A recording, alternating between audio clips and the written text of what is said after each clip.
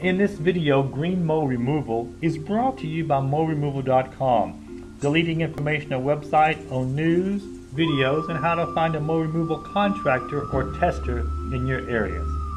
If you're one of the many that have noticed green spots or dots in your home or office, there's a good possibility that you have been exposed to green mold.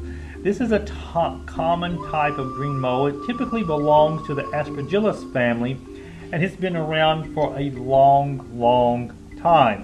Aspergillus is commonly seen growing on decomposed organic products like leaves, fruit, or vegetables, things of this nature. Aspergillus is known as a cause of allergies and infection.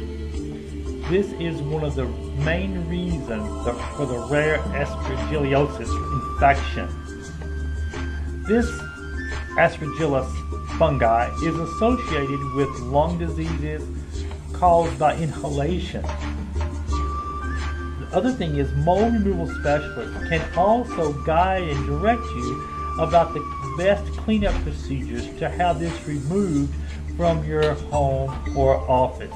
Typically, this green mold will not go away on its own, so you should have professional help.